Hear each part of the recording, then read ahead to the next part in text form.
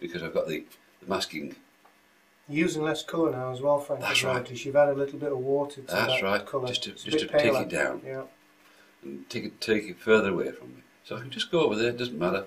I think we'll have this one in shadow. It's a shame to cover that white up, but... yeah, but as you say, it would be in shadow. It's got to generate that. This will be in shadow as well. And a piece on that edge there. But putting the shadow in there is helping to make that look nice and cleaner, isn't it?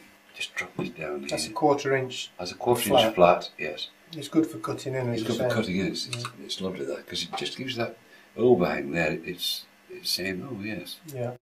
Dark metal a little bit more to give a bit more contrast. Yeah. Just suggest them so that I think we'll have the dog, shall we? Yeah, I missed the dog. Just put the dog in. Yeah, we did a painting before and I missed the dog. Yeah, the dog's there, it's just thinking, oh dear, come on, let's get in. It's cold.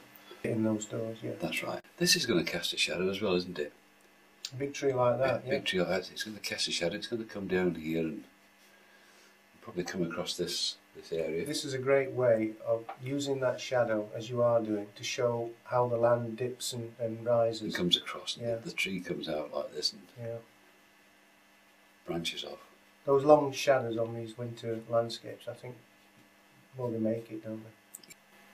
And I think if I went any more, John, I'd be fiddling. I think you have to know when to stop, Frank. Yes. That looks a lot better with her mount round it. Well, it closes it down, John. Yeah. There's just one thing I'd like to just finish off. Well, that red door looks a bit flat, so I'm just going to give it a sort of a shadow area there. It's only a minor point, but it tends to make a bit of difference. Just give it a bit of inset where the door It makes it look three-dimensional. Looks like the door's actually set into the porch there. And that